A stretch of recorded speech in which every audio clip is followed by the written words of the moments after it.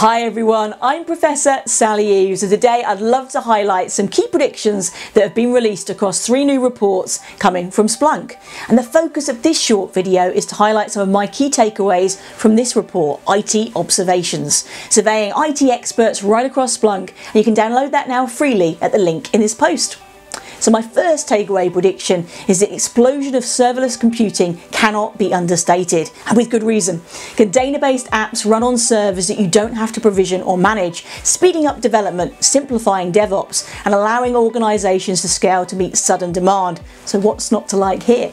But the fact that you only pay, and by the millisecond, for the resources you use without having to provision the resources in advance is a game changer. If your code is idle, then so is your cost. True pay-by-use models demonstrate real and tangible value for any organisation, and I think also afford significant energy-saving benefits too. Again, what's not to like?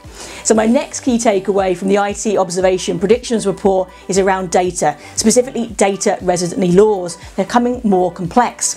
So with collaborative approaches to today's service provisioning problems a must-have, the lines really are now blurring across responsibility and across accountability too. Future legislation, businesses that play internationally together, and the vendors whose data technologies they rely on, they all have to think about how to build systems that work within these new parameters, and that will be more apparent this year. And of course, let's not forget the word Brexit too. So there are many more predictions highlighted in this report, and I recommend you download it yourself to explore the extended range of information and personalise those insights that matter most to you. Thank you so much for watching, and look out for more commentary soon on the other 2 reports. Thanks everyone.